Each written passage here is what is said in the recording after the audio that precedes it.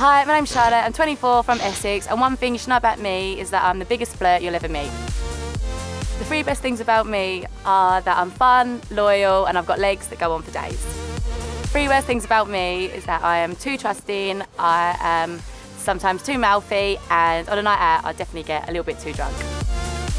My dating history is an absolute shit show, more because of the boys. I just find them too clingy and I just can't be dealing with that. My longest relationship was 5 years. It ended just because we grew apart and it just wasn't for me anymore. After 5 dates, I get 5-day ick and I block them out, never talk to them again, call it quits, just get bored. My ideal first date would be somewhere that was nice, quiet, something that was really thoughtful, and somewhere I could just kiss him. One thing you might not know about me is that I absolutely love Formula One. I love watching them go round, and I like them all kitted up, and I like them in a helmet. Meet me. I don't have any embarrassing stories about my ex. All I know is that he's an idiot for letting me go.